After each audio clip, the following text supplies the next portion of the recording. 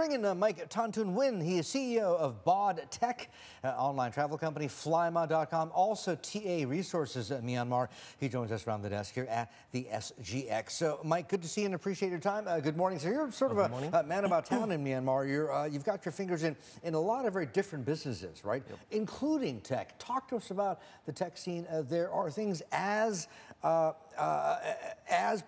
as Akiko's been describing? Yes, definitely. As Akiko have said, our mobile penetration has leapfrogged from 3% to 80% in the last 3 years.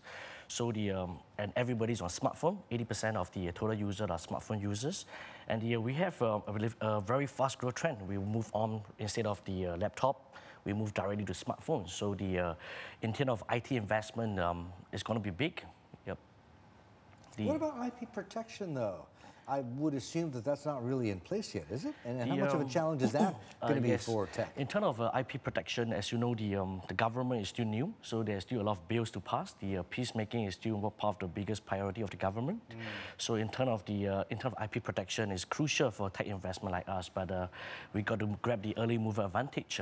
While the government, I believe the government will roll out the bills, including IP protection. Okay, in due course, but I mean, security is still probably top priority. Let me ask you a cheeky question. The fact that there is no IP protection at this stage in Myanmar, could that actually be advantageous for some tech companies?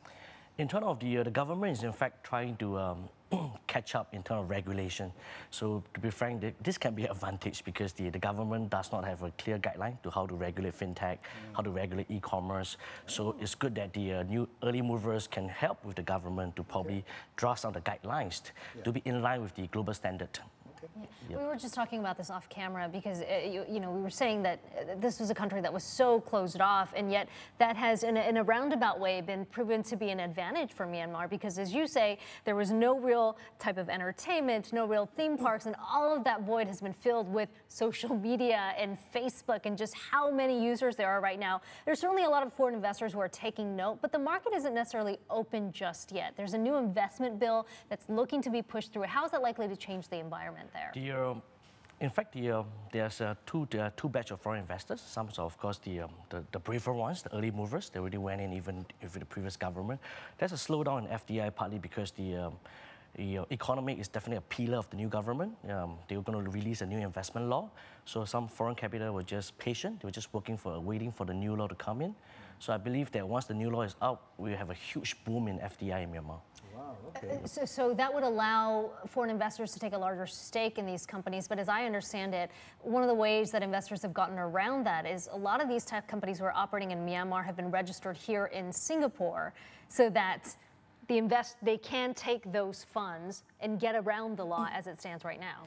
In fact, most tech companies set up their office in Singapore. Is the main priority is, in fact, to raise funds easier, a better access of capital.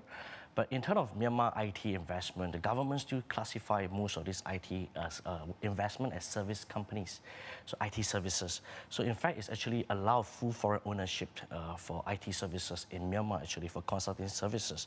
So they do not have a particular law that targets e-commerce.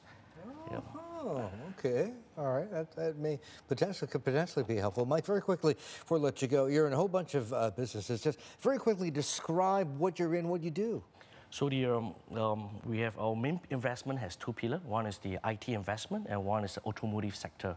So in IT, we invest in local startups, providing alternative investment of funds other than You're like in the VC business then? Yeah, we're in the VC business. We are probably the first 100% Burmese-owned, 100% local-focused VC in Myanmar. Interesting. Okay, and cars as parts? Servicing? Yep. Or? So Myanmar vehicle ownership is about excluding motorcycle is about 13 vehicles per 1,000 population. Very low penetration. Very low. That's compared to 200 plus in Thailand. So we see a huge potential in the automotive sector. That's why since the lithium ascension in 2012, so we were fortunate enough to be the sole distributor of Royal Dutch Shell. For Shell in Myanmar, targeting lubricants, and for the automotive sector. We also got the sole distributorship of Iveco trucks from Europe. So since then, we had a huge growth of revenue and market share in these sectors. Yep. Oh, sounds interesting. Mike, listen, wish you had more time. Come back, see you soon. Talk more. Great. Thank you so much, Mike. Appreciate it. Our pleasure. Mike Tantun Nguyen there, CEO of BOD Tech, Flyma.com, TA Resources, man about town in Myanmar, and our own Akiko Fujita just spent the last 10 days there, in fact.